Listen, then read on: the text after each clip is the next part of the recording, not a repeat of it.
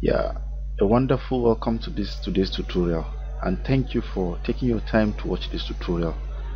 In this today's tutorial, I'm going to show you how to use Easy Worship 6. Easy Worship is a church presentation software where you can use for presentation of your songs, PowerPoint, scripture, media, and even videos.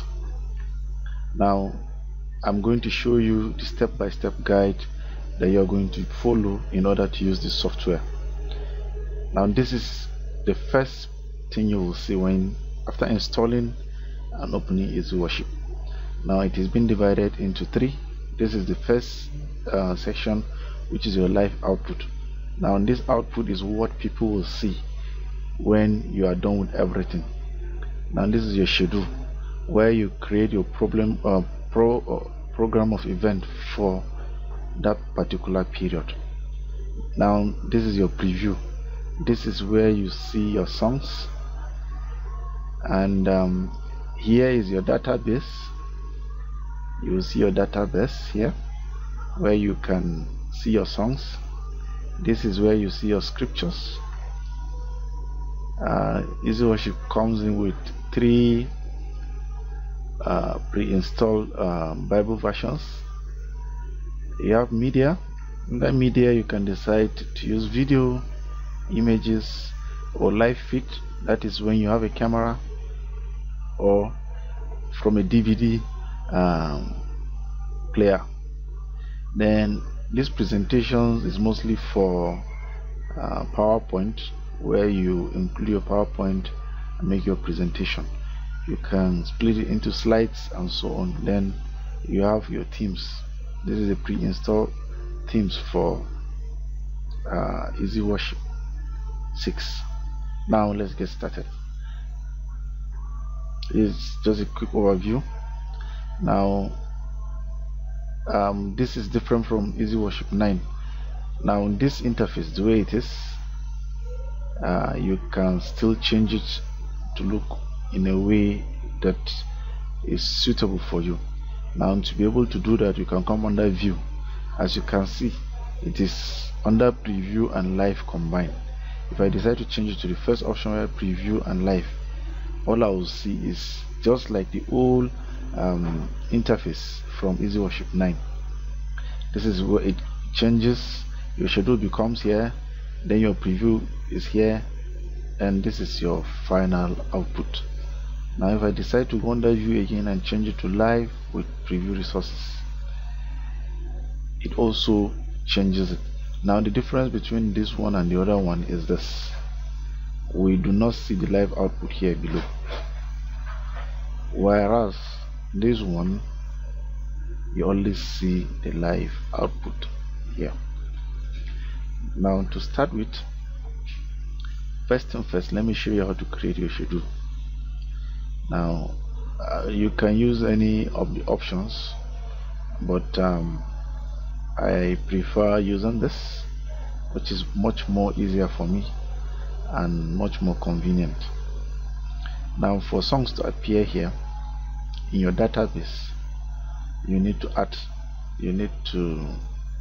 your songs. Initially I said I will show you how to create your schedule, but let me show you how to create your song. Because for your song to appear in your database, you need to create them. Now, let's assume you have typed your song and you have done your everything, your either MS Word or any of the typing, Notepad, WordPad, whatsoever. All you need to do is to come here where you can see new, and you can click on it. Now, this drop down menu gives you about 3 to 4 songs. Now, if I'm going to create a new schedule, this is what I will do. But for this one, I'm going to create a new song. Now, after clicking on it, a label appears. A pop-up window will appear. Now, you have so many options here you can do. First of all, we'll put the title. Let me say God is great. This is my title. And next I'll have to create label. Now this label is simple.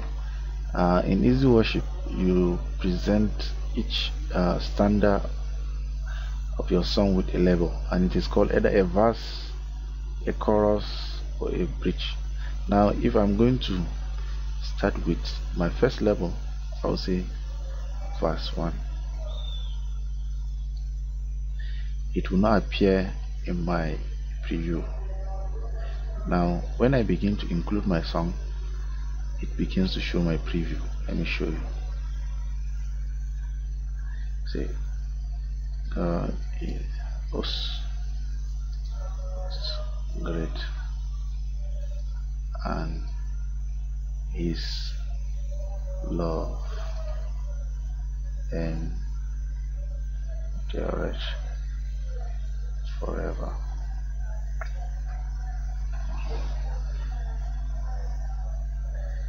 So if I'm done with this, I have to create another level.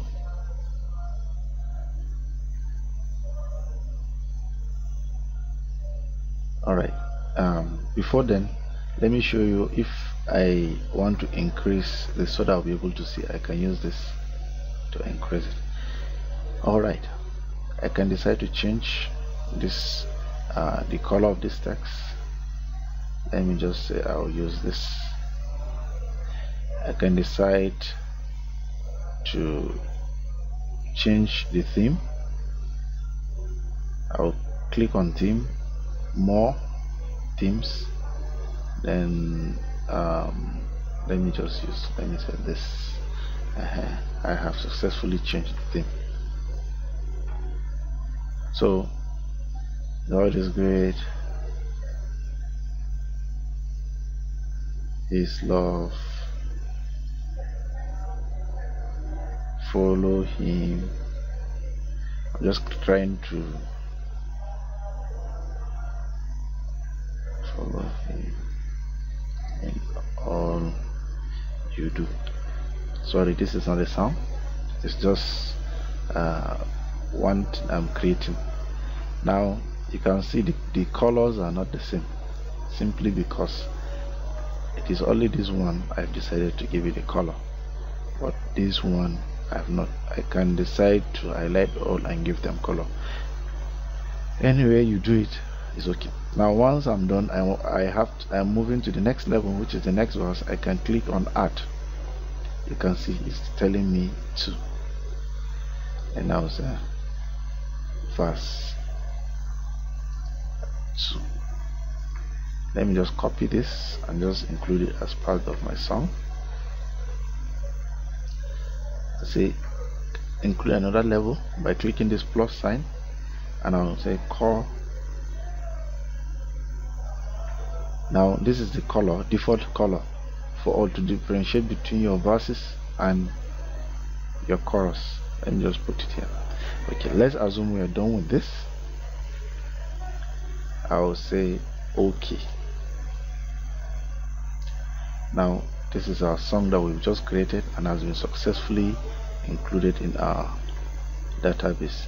Now anytime that you click on it like this, it gives you a live preview of the song.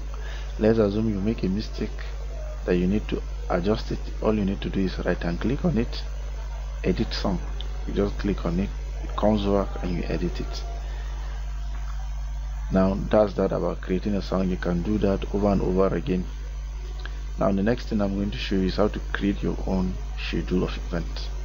Now I can come here and say create new schedule.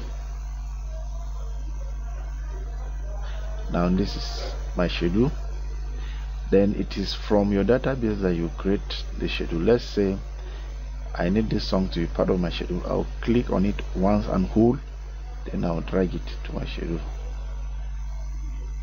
This is one. Let's say I have this, I'll click on it again and hold, and I'll drag it. Now let's assume I am going to use a Bible verse. Let's say I'm going to use a Bible verse as part of my program. Immediately after this song, the next Bible verse will be used. I'll click and hold, I'll drag it. This is how you create your schedule. Let's say there is a media that I need to use from here. I'll click on it and I'll push it. So this is how I'm creating my schedule.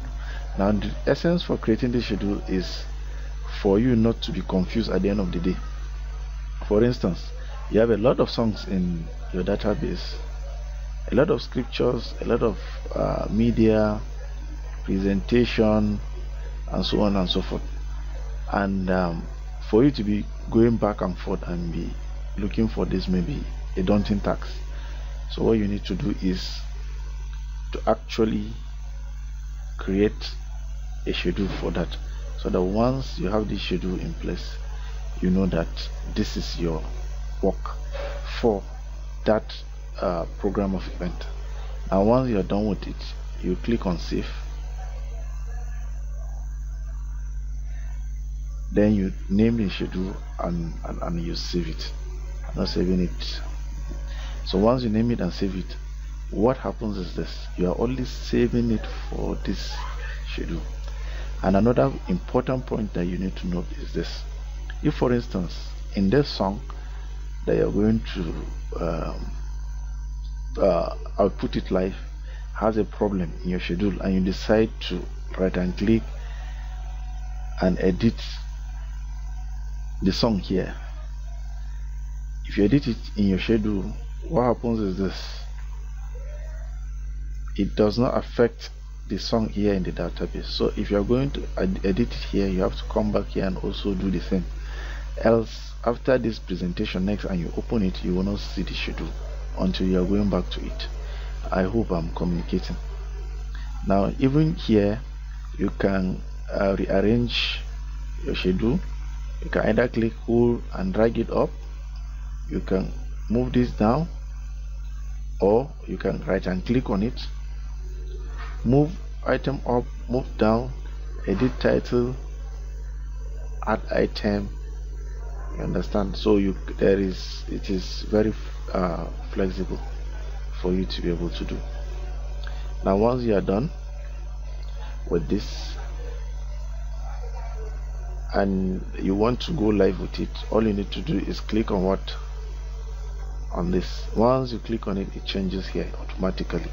That's the essence of using this procedure. But if you are using either the top one or the low one, let me say the top one,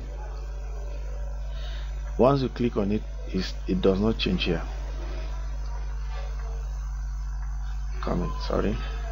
Once you click on it, it does not change here until you click. That's the essence of this: go live. When you click on it, it goes live and changes. Now once it is here, that means everybody is saying this. I hope I'm communicating. Now under media, okay, before we go to media, under our scripture, if these versions are not still enough for you, you can click on collections, you can click on more. They tell you which one are being installed, and these are the three ones. Once you want to install more, all you need to do is to click install Bible from Dix. It takes you to where you install more Bible versions. For your media, if any media you're trying to add, whether it is a video, image, is it a feed or from DVD, you choose it first before coming here and click on add. So this media automatically, click on video and you click on, let's say, add. Alright, so this is your media that you've just added. This is your media. So all you need to do is you click on this plus sign. If it is an image, you click on the image, click on this plus sign, go to your pictures or images, choose anyone and click. This is the image. So once you are done with all this, let me just change back to my. So once you are done with everything, now you need to come here, because you do not want to show everybody your work environment. This is our interest, our output. This is live output. This is our interest. If you come under here, this is your interest. The same thing goes with this. This is your interest. This is what you want people to see. Now let me just return back to this. Now for us to be able to see this, for us to be able to see only the live output without seeing your preview, your schedule and other components, all you need to do is come to under live. You just click on under live, you just come and check this show live output. Once you show live output, it begins to show them only this. But there is something you need to do. You need to click on your Windows button key, click hold. You click the Windows key and hold, then you press on P. Now this is what you see. So what you need to do is you have to check on this option, extend. Now the essence of this extend is for you to create a double screen. One is going to be a secondary one and one is going to be a primary one. So after creating your extend, your PC where you're doing your work becomes your primary output, your primary screen. Now the secondary one is your output, which is going to be which will show you all the viewers only the output button. I hope you are getting me. Once you press on extend, it gives you option to